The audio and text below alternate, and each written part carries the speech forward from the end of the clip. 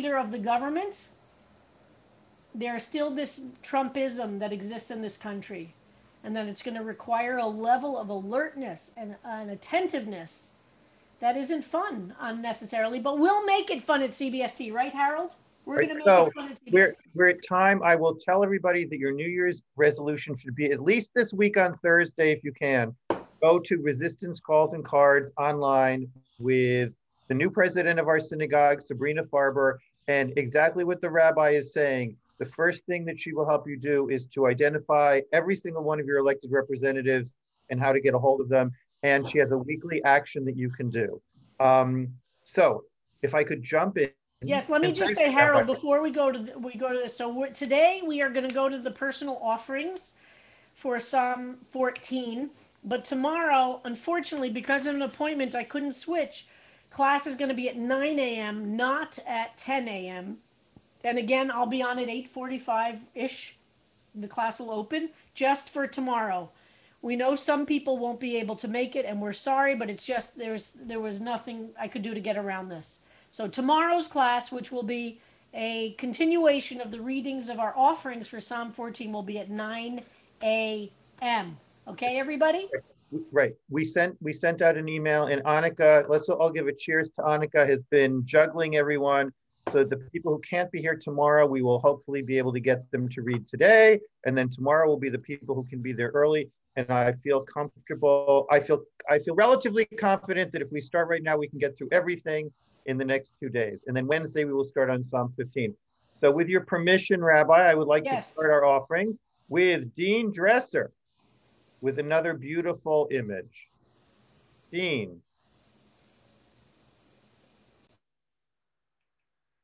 Dean, are you here?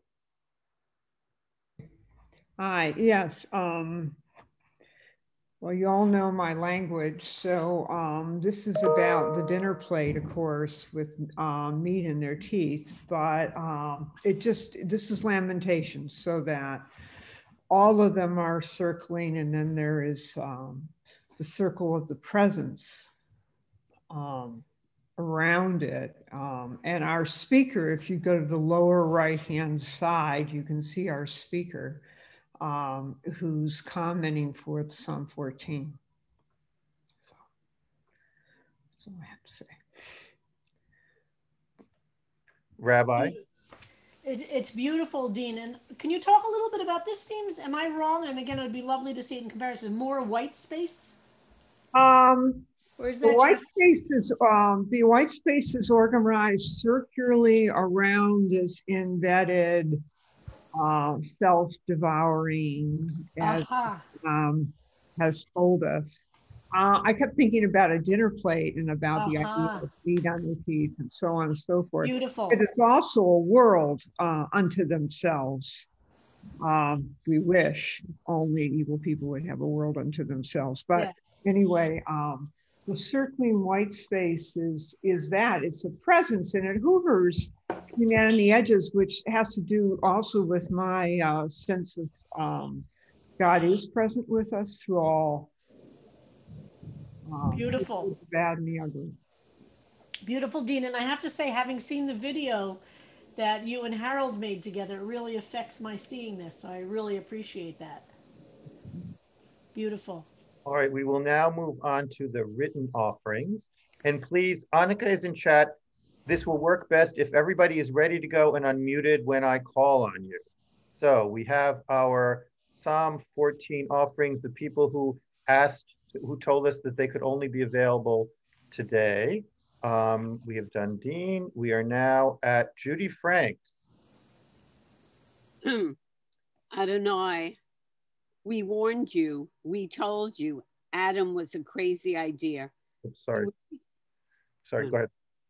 You would become evil, destroy everything. Hold on just a second. We don't have the, we're still looking at Dean. Okay, let me pull this up again. Thank you for letting me know, Rabbi.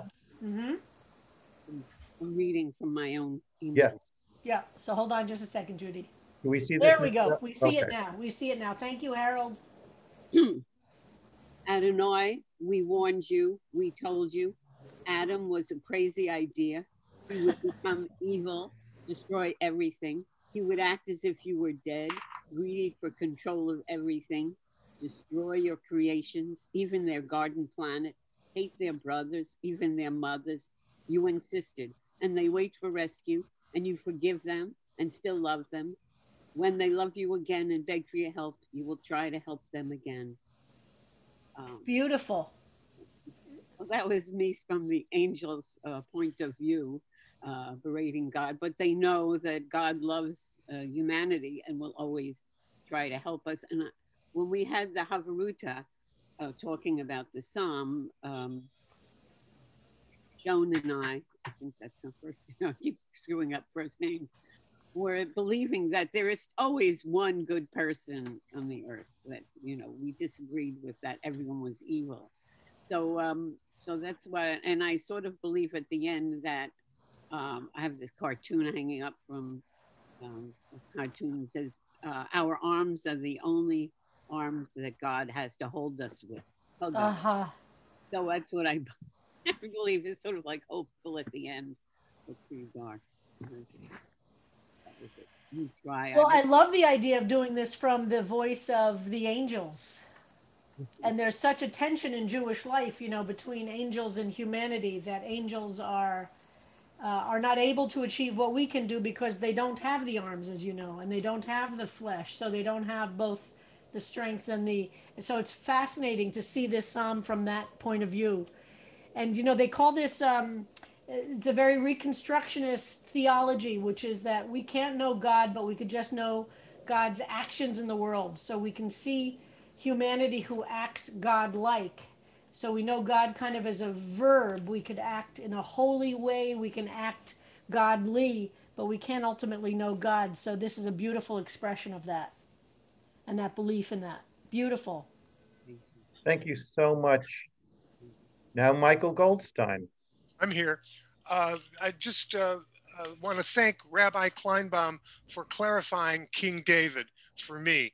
So I'm going to read this and then I'll discuss why I did it this way. It's a wisdom psalm, and the poet says, for David, king of the Jews. And I would just say, for David, a king of the Jews. Uh-huh. The fool believes there is no good. Human accomplishments are distractions. None are worthwhile. From on high, the greatest good views humanity and searches for a person of enlightened common sense, a person aware of goodness. Everyone is corrupt, loathsome. None do good. The world is bad. Don't they know, these makers of inequity, eating at humanity as if gorging at meals, that they never seek the good? Consequently, they are besieged by fear because the good exists in the realm of justice. You may ignore the advice of the lowly, but goodness is human salvation. Oh, that the redemption of Israel would emanate from the holy Temple Mount's congregation. When goodness returns to humanity, Jacob will rejoice and Israel will be fulfilled. Michael, Harold, I'm not sure how much time we have. Can the authors speak as well? Yes, certainly. Okay. The authors get a minute and you get a minute. And okay, great. We're trying our new system, so I want to make sure. So Michael, do you want to say anything about writing this from Psalm 14? Yes, I researched Zion, and that's the Holy Temple Mount. So that took me back to King David and what the wisdom of this psalm refers to. And that, that redemption of Israel would emanate from the Holy Temple Mount's congregation. We can translate that in today's terms that it's an advertisement for congregations worldwide. In other words, that's why we have synagogues, is to have congregations locally. And that we can redeem Israel and goodness will return to humanity within congregation. And Michael, I have to say, it's kind of dashing your eye patch. Oh, that's dashing. Forget it. I have macular degeneration. Oh, God. Well, the eye patch looks very dashing. Sorry about the macular degeneration, though. So I think your use of good for God throughout your exploration of the Psalms really works beautifully in this Psalm. Because to say the fool believes there is no good, that's an expression of what God would be. And I like that. And I think it works beautifully here. To say that human accomplishments are distractions and none are worthwhile is really a sense of hopelessness that this psalm embodies, and you're rejecting it. And that's why, because the Temple Mount is Mount Zion, that's the name of it's actually the mount right next to it. That's why Zion is often used throughout the Bible to refer to Jerusalem as a whole, because that mountain is in Jerusalem. So it can mean either the mountain itself, which is, this is a perfect understanding of it, or it can be another word for Jerusalem itself, meaning the center of God's presence in biblical religious life, which makes even more sense that there needs to emanate from there holiness to all places. So, and it's easy to understand what we mean by God when we read your psalm, when goodness returns. That when good, we can all relate to that, right? When we see goodness, aren't we going to rejoice and feel fulfilled? That's all we're asking for. It's beautiful, Michael. Thank you. Thank you, Michael. Thank There's you. some lovely comments in chat. Particularly, you are moving us all towards thinking of God as good or the good. Thank you. Thank you. Donna, Harold, is it possible to make these slightly larger, or is that? let me try. If it's too difficult, don't worry, but I'll manage it. It just becomes a little, okay, here we go. Better? Yeah, that is better. Thanks. Donna Gray. What is going on in this world? Oh God, my God, it is so disheartening. Loathsome scoundrels, loathsome scoundrels who care nothing about what is right, continue playing their dirty tricks. Contorting themselves into pretzels, they scheme and lie in futile attempts to hold on to power they honestly lost. They claim that election deceit was so deceitful it couldn't be detected, yet their own devious deceptions are plain for all to see. With efforts to turn lawmakers and law enforcers into lawbreakers, they threaten the very foundations of our society. All in the name of what? If so-called leaders had been more concerned with the general good than their own TV images, hundreds of thousands might still be alive today, but they don't care. Raw power to fulfill their own evil ambitions is all that matters to them. They think you don't see, but you do, through the eyes of every decent person committed to truth. If you can only do for us what you can do through us, please shine a light to guide our weary souls out of this labyrinth of darkness. Dear Maestro in the sky, we've turned the page on a catastrophic year. Now, enough of this doom and gloom. Please play us an upbeat tune. I'm sorry, I was on mute. Don, so say a few words, Donna, about writing this from Psalm 14. You know, like so much of it, when I first read the Psalm, it was just so, you know, I use the word disheartening here, you know, like when people say everything, you know, there's no one is good, everyone is horrible. But, you know, like we all have the possibility to be either horrible or good. And, you know, like, but in this case, like I just, you know, I'm just so disheartened by what's going on in this world, in our country, in the politics of it. And yeah. I listened to the entire Trump telephone call to Georgia.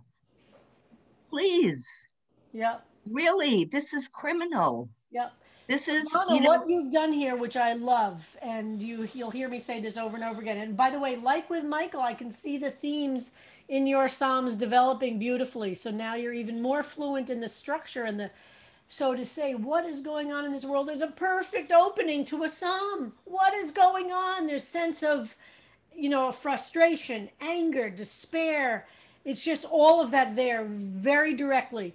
And oh God, my God, it is so disheartening. You're so personal, so vulnerable. And then you go through, as Psalm 14 does, describe What are the loathsome scoundrels? How terrific is that as an expression of what we've seen of Ra, bad people, Rasha, evil people, or enemies, loathsome scoundrels, and this description of what we understand to be evil in our world, all in the name of what? So what I like there is I see the question mark.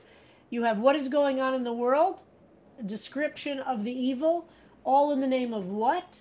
Just very powerful. And but they don't care. Again, the short verses. I like the formatting very much.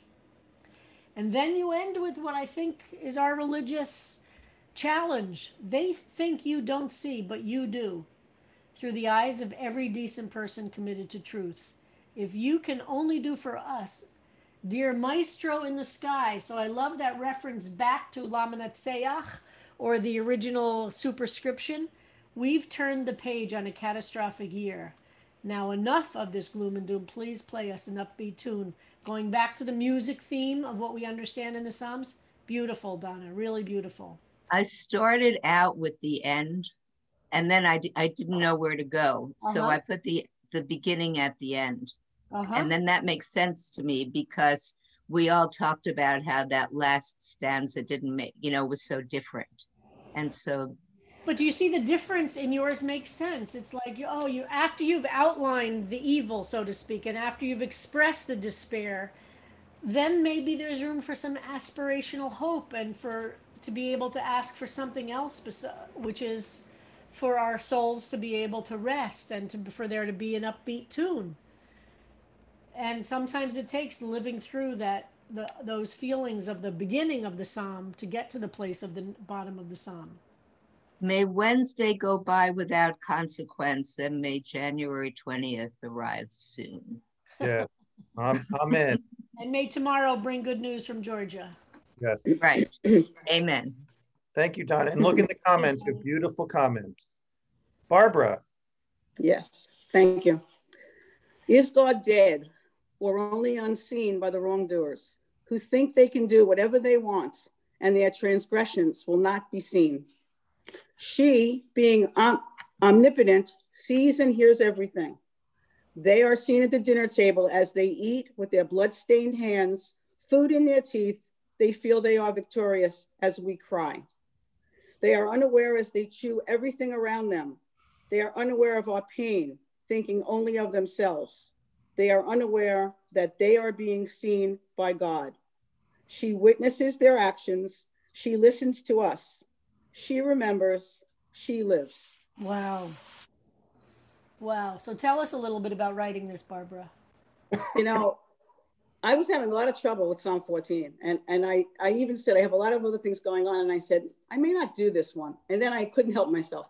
So I started, instead of looking at there is no God, or like Bernstein says, God is dead, I thought, well, if I make it a question, and I really started with, is God dead? And then it just started flowing the way it is. I mean, the pen was in my hand, and I don't even know where it came from, but it says everything that I want to say. And I definitely wanted to make God female. So I did that as well. And that's why the paragraph where she, being omnipotent, is by itself. So it stands out and you can see it. It just flowed. I didn't spend a lot of time on it. Then I went back and changed certain words and certain things. I wanted it to look a certain way. Yeah. When I first started writing Psalm 11, I had no idea of structure or anything. And it's come where I like, it should be visually pleasing as well as the words having meaning. Yep. So. Well, I think you're finding your Psalm voice.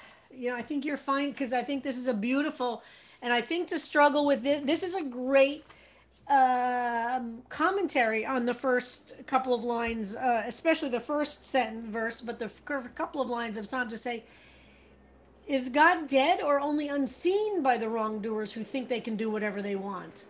Like, is that what that means? And I think that's a perfect expression of what it could mean. And you're really understanding one very, very powerful way to read that verse. Because what does it mean if these evildoers say there's no God? It means they think there's no consequences, right? They think they can get away. They think there's no. So you've expressed that beautifully. And I love that you used the female for God. And I see that many of you are doing this, is exploring this whole idea of being at the dinner table, and what with food in their teeth they feel they are victorious as we cry. They are unaware as they chew everything around them. And that really is the definition of sociopath, right? No empathy, no awareness of another's feeling. And you really have this image of just people at a medieval banquet table, ripping the leg off of a pig and just, and Right. That was good. I like that. it's a very strong image, very, very strong image. Thank you. Thank you. Lori Croatman. Who cares anyway?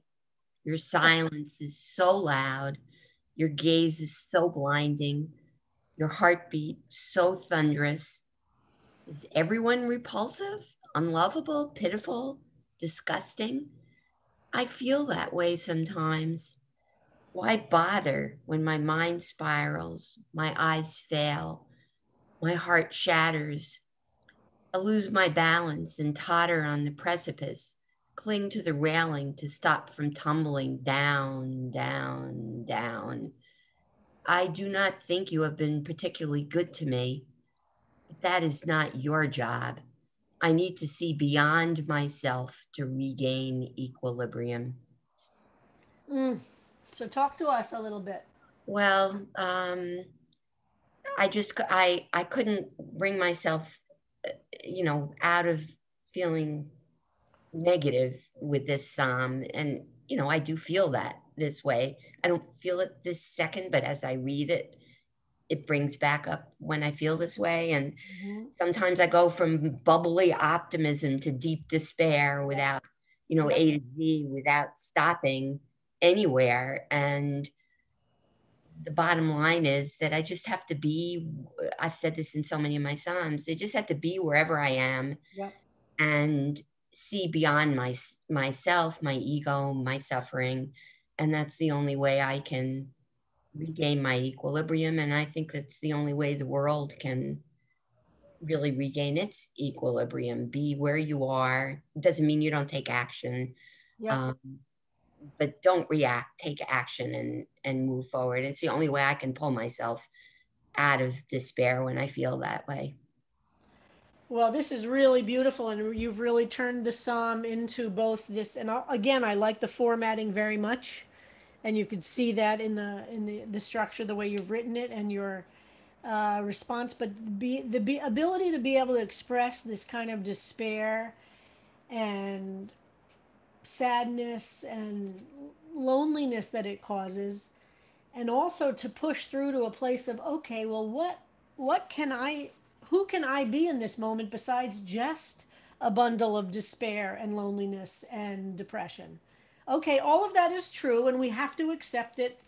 But I think there is this question of, that God wants us to always ask ourselves, what can I learn at this moment about myself, about the world, who I can be?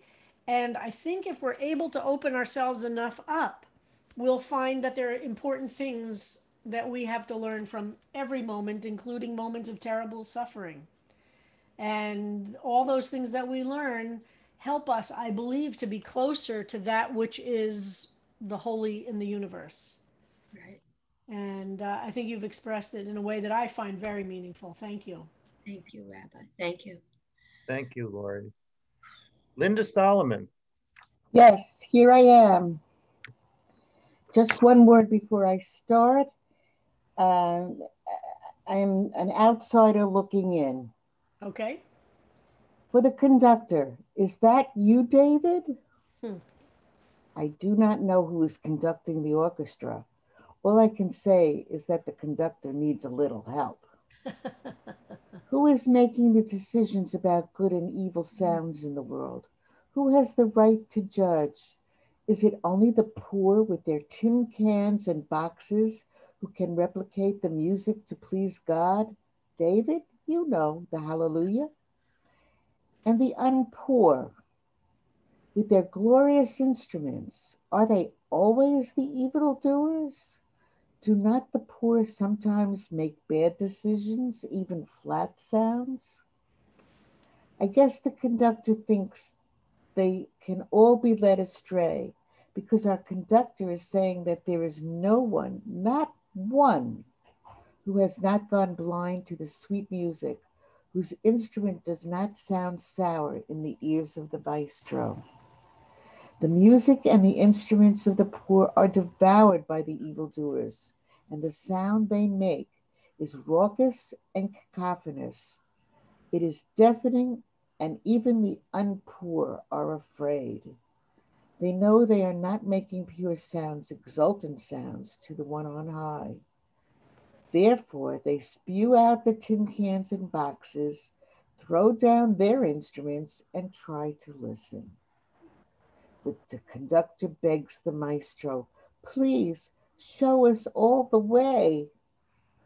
And the maestro bellows, make pure music, sweet, pleasing sounds. You remember David, the hallelujah. They all hear the voice. They all, poor and unpoor alike, pick up their instruments and try to play together. Slowly they begin to make beautiful harmony, a song so thrilling it must be pleasing to the maestro. The conductor cries, no longer seeking redemption to come from Jerusalem, for the conductor finally hears it while the orchestra plays on. Hallelujah. Wow. You too. I just see such great development in everybody's psalm writing. Really, Linda, beautiful. Tell us a little bit about Thank you. Well, it struck me that we've been talking so much about the fact that most of these psalms were musically inclined. They were meant to be sung or whatever. And so the first thought that came to me was to do it into a chorus, but I couldn't do it in a chorus. It had to be an orchestra. Uh-huh. So I chose to use the theme of an orchestra and to make the maestro God or good, Michael, and the conductor possibly David. And of course, I have some leaning towards Leonard Cohen here. Mm-hmm. So, Well, I think it's a great perspective. And like some of the others, I love that you've used an unusual perspective and an unusual way to get at to try and understand the underlying, some of the underlying themes and messages. right. And I found it interesting that Don and I both used the word maestro Uh-huh. and that we both used this theme, this musical theme. And of course, I had to take the last um, verse and do something a little different with it. So, it had to be the conductor who was seeking the redemption from Jerusalem. Mm-hmm. Well, I think you're reflecting it's such an interesting also concept, the relationship of conductor to musicians or to singers, right? What's the relationship? And similar to what you're describing here, you're using this that the instrument does not sound sour in the ears of the maestro, that the maestro's ability to bring out the good in everyone, is a power that's pretty profound. And on the other hand, the evildoers make a sound that's raucous and cacophonous and deafening, and I love this theme, and I love the way you played it out. Thank you.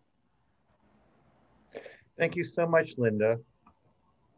And now we have Scott Soloway.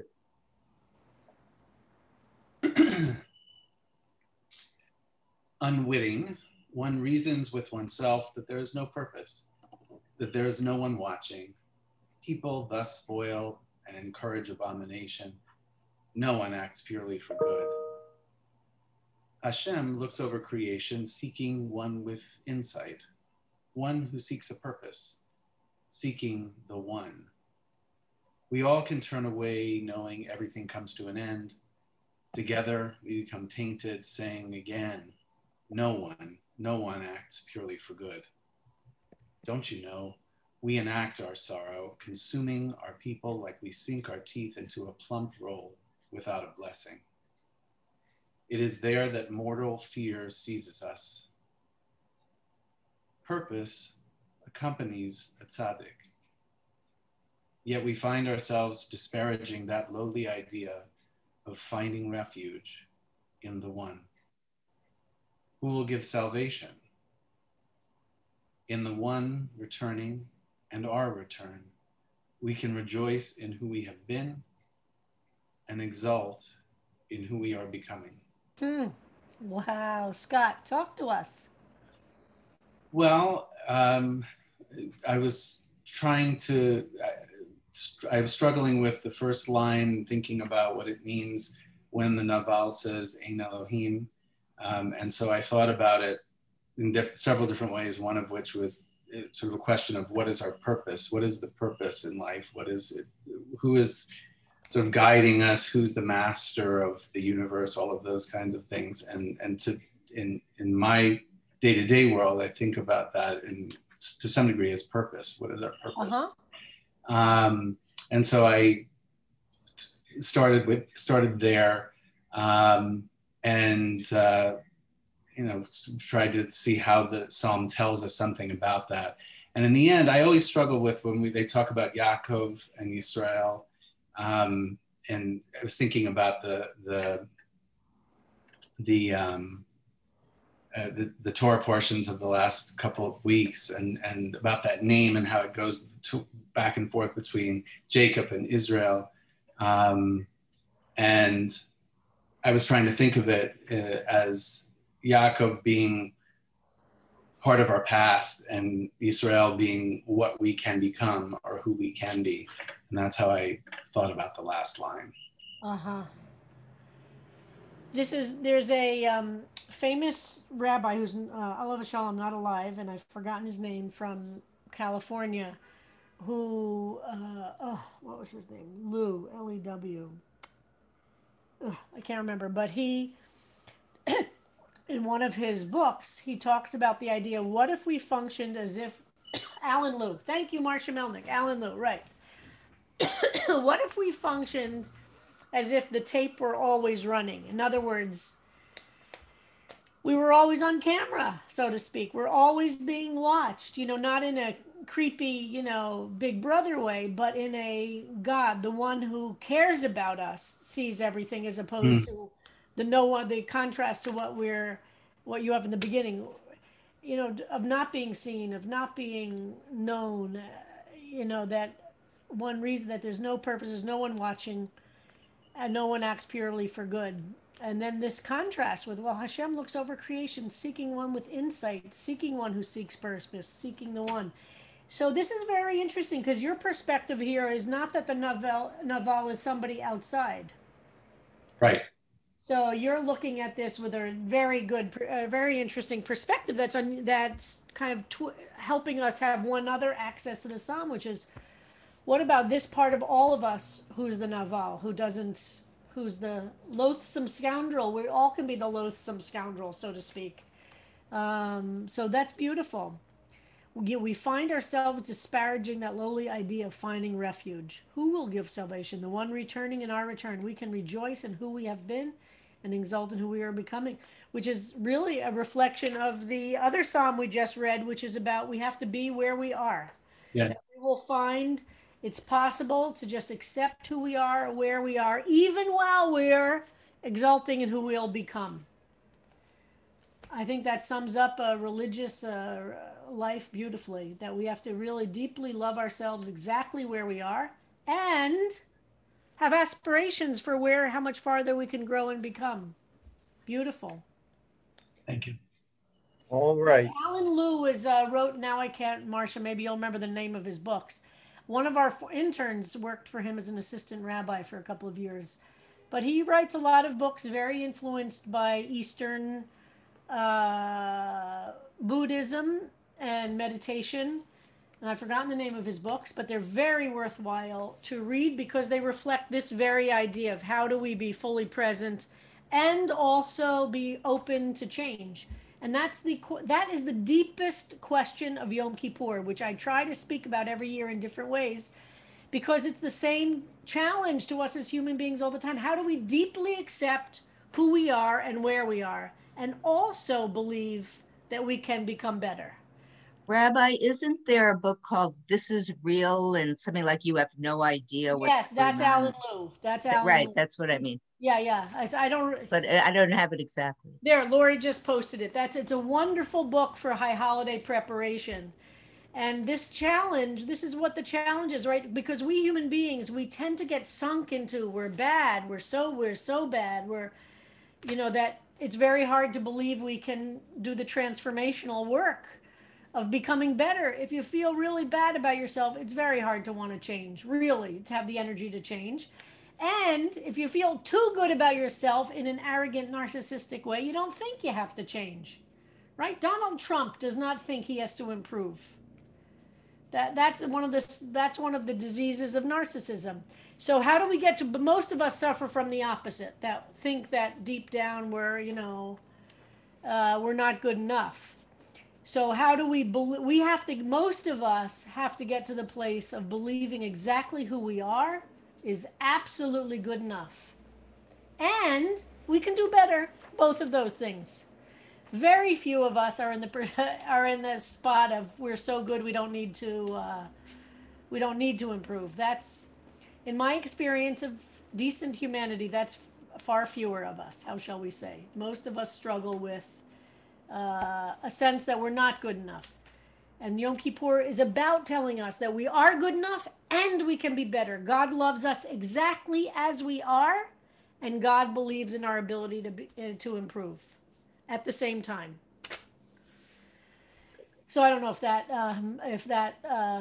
resonates for folks, but Alan Liu, that's a good book to read, and I read it every few years, preparation for Rosh Hashanah. I don't read it every year, but it's a great book. If you like this general perspective, he has other books as well. Unfortunately, he died pretty young.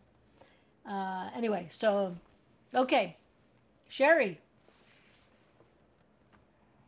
So, following on that theme, not one does good, inspired by Psalm 14. In the whole, solitary, some scuffle, one guard, a violation. One more year added to a sentence spelled without words. After a beach walk, bitter. Howl, winds whip, I scan an angry sea, dolphins crossing. None. Seagulls overtake one another, steal, then devour hapless crabs. Schooner wrecked, Manila 3-inch, 3-strand, Kevlar snake, twisted spine tossed near screeching gulls. Yellow bottom fishing basket strewn, gaping, empty. Beached sail, red and white striped corpse. Engine cracked. Not one boat floats, just scraps from this sea vessel broken apart, unworthy of salvation. Breakers of tears flood my deck, no one saved. But today, becalmed, I clutch one weathered wheel on a flat sea. It whispers where the fish troves are. Nets cast. I need just wait. Wow. Sun glimmers on water. I hoist aboard a solitary hope for salvation. Wow. Devastating, powerful, powerful. Sherry, speak to us a little bit. Well, it loosely follows the arc of Psalm 14 with desolation, despair, bleakness, which happened to be my mood at the time. Here in the natural world is bitter winds and angry seas. And Psalm 14, search for a righteous person. Here at the beach, you search for dolphins because they appear almost miraculously at times.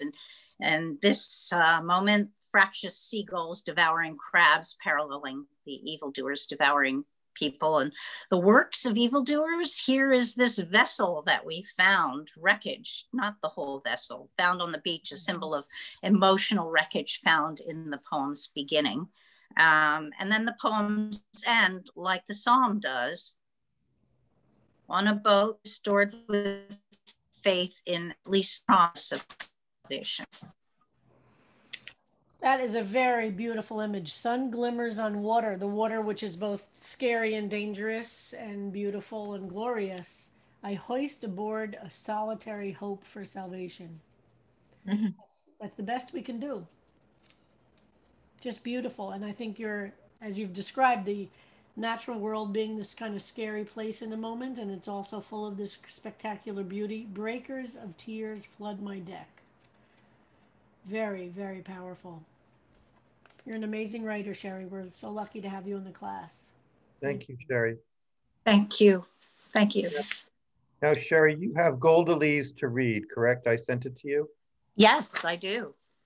And Sherry, thank you for being our reader for others. I just want to make sure Goldalee, I believe, is calling in. Goldalee, are you with us? If you could unmute yourself and let us know. Goldalee? Yes. Okay. Goldalee's here, so Sherry, you could go ahead. Is Yud-He Vav-He with us? Are we with Yud-He Vav-He? Psalm 14 and O come, Emmanuel, reply. Interesting. Come on, O Israel. You know there's no Emmanuel. Come on, the con man's everywhere. They're evil. Your breath's only air. Recoil, Emmanuel, shan't come to thee, O Israel. No one who sees nor hears your kind and patient flailing, pious cries, nor one who's witnessed from above save scoundrels who prey on fools' love. Recoil, Emmanuel, can't come to thee, O Israel. How come? Oh God, I feel you're there. Your love is real and melts despair. Though power over caused strife, our empowered, active prayers unite. Rejoice, Emmanuel is here with thee, we, Israel. Wow. And this with some rhyming going on here. Beautiful. We haven't had a lot of that. Great. Goldalee, would you talk to us a little bit about it? Thank you. Thank you, Sherry. For some reason, I kept hearing that hymn, which is one of my favorites. And I know that Emmanuel means, I learned from my Christian wife, it means God is with us in Isaiah. Having nothing to do with the meaning in the later hymn, I just followed the rhythm and the rhyme and the form, which I just enjoyed doing because it surprised me, but it reminded me of speaking to this in a cynical voice and then in a rejoicing voice of the idea of Psalm 14 of God, and God is here, always, both aspirationally and what I like to believe and feel, that God is always here with us. It's are we with God? Yeah, I love the contrast between the first couplet and the last one. That you start out, come on, O Israel. You know there's no Emmanuel. And then you end with rejoice, Emmanuel is here with thee, we, Israel. I love that. And you know the whole book of the 5 books of Moses, the T of Tanakh, Torah of Tanakh, ends with the word Israel as a message, I believe, always that ultimately it's about the general population. It's not about the big leaders. It's not about the who's in charge, whether it's Moses and much of the books of Moses or Joshua and the coming books. And so to have this as the ending really echoes back to that for me. Really beautiful. And I love this. Yeah, go ahead. Sorry. Thank you. No, thank you. That's so beautiful. And I actually learned that after I wrote it, Rabbi, because that was my intent. So that was really cool. So thank you for emphasizing that, because that was a beautiful, Oh, good. Unconscious thing.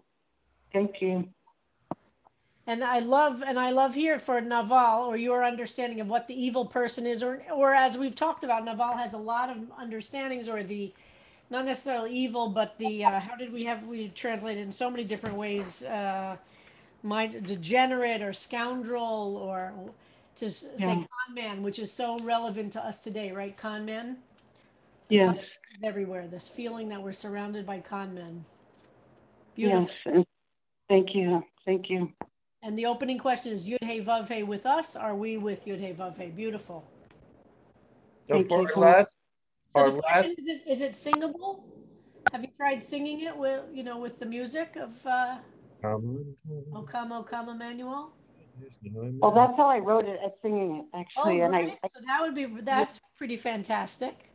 It matches it for that I so yeah, thank you. It'll be fun to try to do. I thought about singing it Godely, and then I decided not to.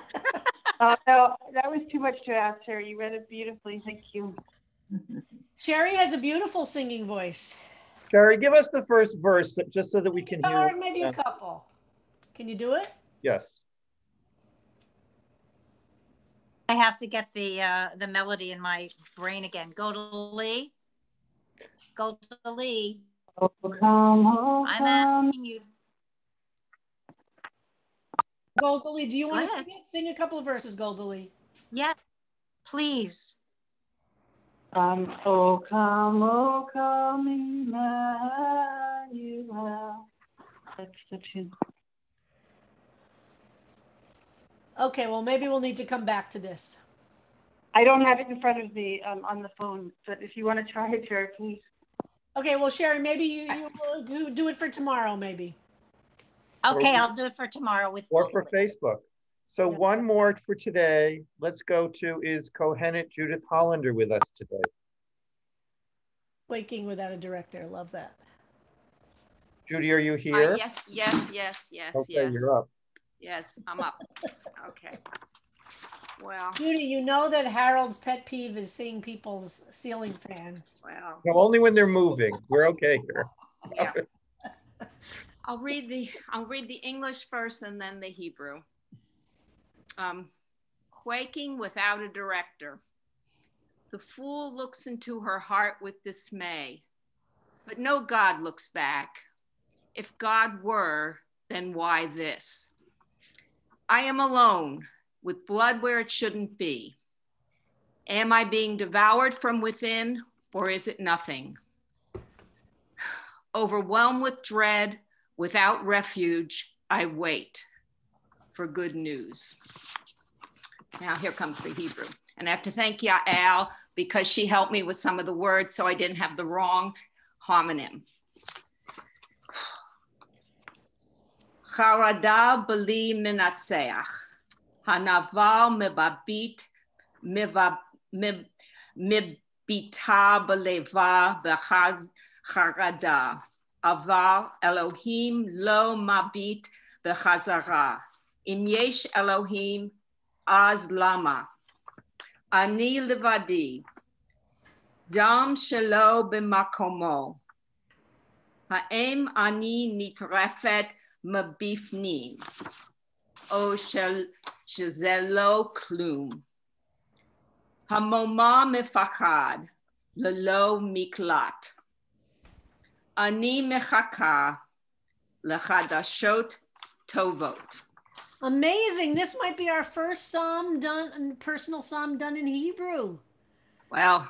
Mazel tov. It's a Shechianu. Fantastic, Judy. Thank you. Well, it was a translation as opposed to writing it in Hebrew. All right. Well, it's a first step. And listen, maybe some of our Hebrew speakers will consider doing them in Hebrew. That would be great. Yeah, and Yahel helped me because some of the words you don't know. It's if all teamwork. Teamwork yeah. is good. And it's not easy. It's not as easy as it looks. Okay. So talk to us. Well, I have a medical problem and I was dealing with it quite well. And when this psalm came up, I thought, well, I just sat there and I thought, well, this is the only thing in my life that's really irritating me at this moment. And so I just wrote about it, and it sort of just, it worked.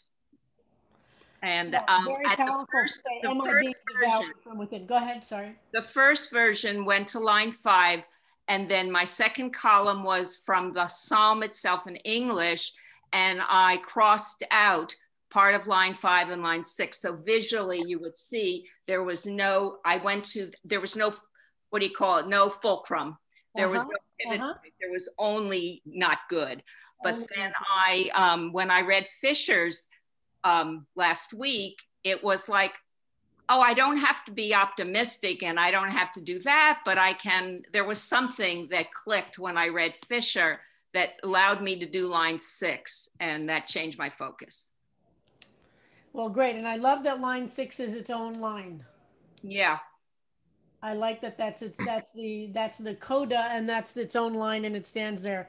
And the other very, very short 3-word line is I am alone. And for good news. Those are the 2 shortest with both 3 words, very powerful. Just to look at those 2 lines, I am alone, for good news. It kind of says it all, right? Mm-hmm. And for I love a brain person, the whole devoured image being with blood where it shouldn't be. Am I being devoured from within, or is it nothing? Yeah. And it's interesting to me that I've been able to do this because I define myself as like totally left brain, but there must be something else going. There must be something else up here. Something else is seeping in. Beautiful, Judy. Really, really beautiful. And I also like the superscription, quaking without a director. Yeah. Beautiful. Thank you. So, Annika, we did it. We got through everybody who needed to read today because they won't be here tomorrow.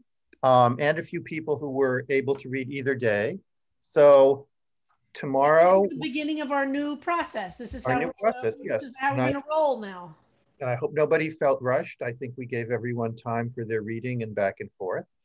So tomorrow, as the rabbi said, we will be gathering at 8:45 instead of 9:45, and we'll be able to complete the rest of the offerings. Thank you so much for keeping to our schedule. And then Wednesday, we will go into Chevruta, correct, Rabbi? Yes. For Psalm 15, and we have distributed all of the Psalm 15 texts. Thank you very much to Lori Krotman, who spent some time over a hot scanner this weekend, scanning many of the texts for us. And then Thursday, we will go to your teaching on the Hebrew English.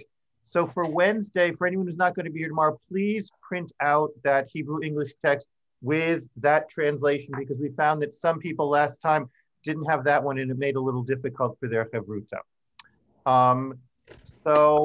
I also see a lot of people here who are here for our Learner's Minyan on Saturday, which I think— How did it go? Yeah, I'm eager to hear how it went, but I heard from Harold, but I'm so happy that it happened. Let's hear from someone else who's not Harold. Yeah, somebody who's not Harold. Who was there? Donna Gray, you raised your hand. I absolutely loved it. I found it so moving, understanding more, and it's, both Marissa and Sam did just a beautiful, beautiful job. Donna, excuse me for stopping. I just want to say something about her name. First of all, she's Rabbi James in the synagogue. I know many people know her from before, but if you are to say her first name, she really doesn't like it when it's not pronounced correctly. So her first name is Marisa. Like, take the name Risa, and it's Marisa. It's not Marissa. And I'm going to go back to Rabbi James. Okay, but if you were to say Marisa, it's Marisa, not Marissa. Okay, everybody, we have to practice how people want their names said. But go ahead, Donna. But thank you for that. I've always said it wrong. And I knew her before she was right, and I know it's awkward, but just, well, in her role at CBSD, she's Rabbi James. I'm going to stick to that from now on. Thank you. So it was just so moving to me. I mean, I think I can honestly say that I was the most invested in a service ever. Fantastic. Because it made sense to me, and everything was explained, and it felt, you know, I could really live the service. So I was so appreciative of it. I loved it. You know, for those who weren't there, could you just say a word about what it was? We're assuming everybody knows what it was, but just it was periodically. It was advertised as a a beginner's service for the people who are new to it to learn about how it is laid out and what the different prayers mean. And it was really wonderful. And I think even for people who are, you know, very steeped in Jewish lore, it was moving also. It was a wonderful service. I absolutely loved it. I will just say that it was, I'm just gonna make a tiny distinction between learners and beginners, because there were a lot of people I saw there who regularly come to the Saturday morning service who still found it so useful. I think that to be Jewish is to always be learning. Right. And there was something for everybody. Jack, I saw your hand go up. Did you want to give us some input? I will, I'm unmuted. You're unmuted, you're fine. Okay. I just want to ditto everything Donna said. It was really great. And I'm hooked on, for that service I'm not a real regular on the Saturday morning, but this one should not be missed. There was a question, Rabbi, about it. I know it was recorded because I saw the little blinking light. I don't know whether we regularly post the Saturday morning services, but this one, if we could, there were a lot of people who wanted, either who were there and wanted to go over it again, or who weren't there and wanted to know if they could play it back. Yeah, we don't usually post them, but we should certainly post this one, and I'll check into it. Jesse handles all of that. Jesse is our recording and website guru. All recordings. And another pitch, that the people who had the physical Siddur, I think, had a better experience than those who are working off of the PDF.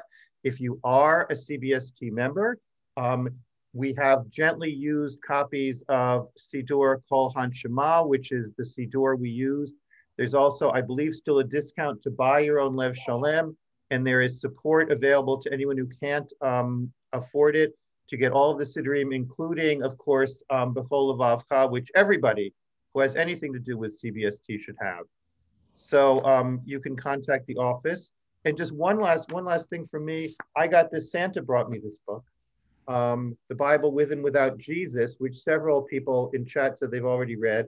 It has a wonderful beginning introduction about the difference between New Testament, Tanakh, Christian Bible, etc. I'm going to scan the introduction and send it to the rabbi, and if she approves it, I will share it with everybody, because I think it's a wonderful sort of in-depth explanation of what we've been discussing with some confusion as to what is included in each of those different scriptures. Great. With that, Rabbi, any last words of wisdom before we? Nothing for today. Looking forward to tomorrow. Let me see everybody at 8:45-ish, and then we'll start class at 9.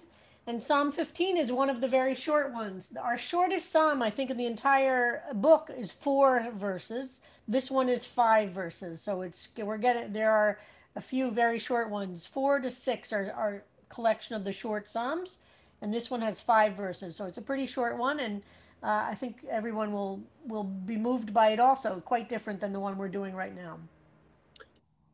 All right, so that ends the formal portion. I see 2 hands up, Shep and Dorothy, but everyone else, those will just be questions. Everyone else can go. Have a wonderful day. Yeah, and tonight is the second class of Ariel and second class.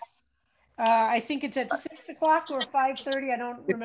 6 o'clock, beyond the binary. And I folks can't are recommend it welcome. enough.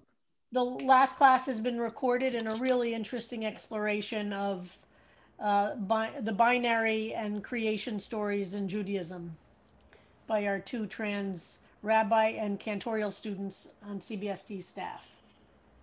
So that's tonight at 6. Terrific. And Dorothy, I see your hand up if you had a quick question.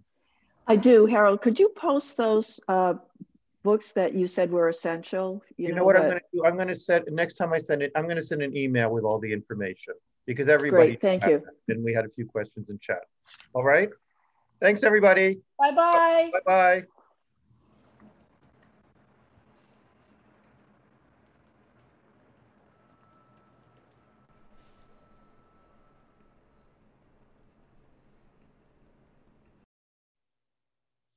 Is Ruthie Berman there?